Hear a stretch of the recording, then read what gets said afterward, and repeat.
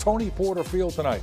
Riverdale and St. Martin's. And guess what? Harlan Berry's going to go off early, Coach. Yes, he does. Second play of the game. As a matter of fact, after they shake hands, Berry's going to take it and turn on the Jets. Berry's going to get it in the end zone. 50-yard run. PAT good. 7-0 to the Saints. First drive for Riverdale. Lance Simmons finds Byron Perlat.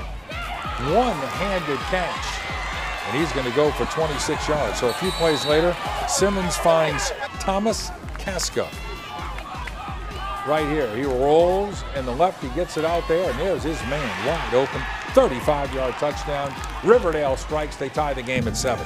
Next drive for St. Martin's. Ashton Oliver fakes the option, and he's going to keep the ball himself for a really nice run to set up this St. Martin's touchdown. On the very next play, they're going to give it to Barry.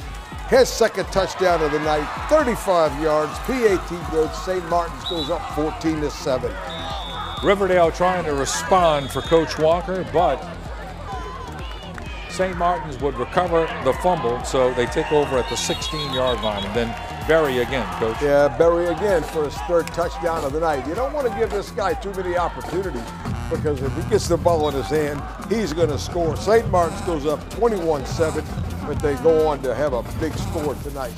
St. Martin's a winner over Riverdale, 58-28.